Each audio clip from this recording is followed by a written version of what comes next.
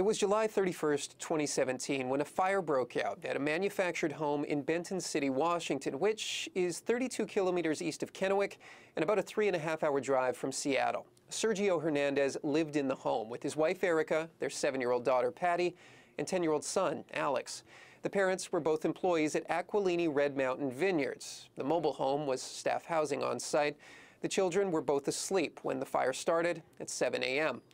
The parents were already working nearby when smoke started billowing out of the home. Sergio broke through a window, got both children outside, and then managed to escape himself. But his children were both badly burned, and Sergio also had burns to about a third of his body.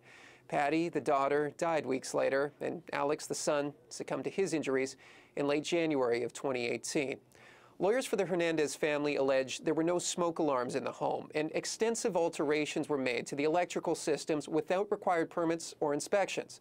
It's also alleged the boy and girl both endured horrific suffering before their deaths, and their father hasn't worked since. None of the allegations have been proven in court, and the Aquilini family has not yet filed a statement of defense.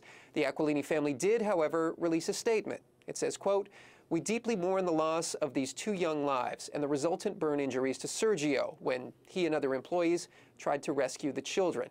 The Aquilinis go on to say they provided moral and financial support to the parents and relatives for 8 months. The Aquilinis also allege the fire started minutes after Sergio Hernandez hit a junction box with his truck.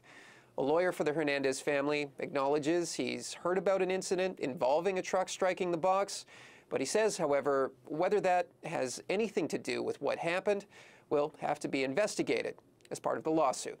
Jesse Johnston, CBC News, Vancouver.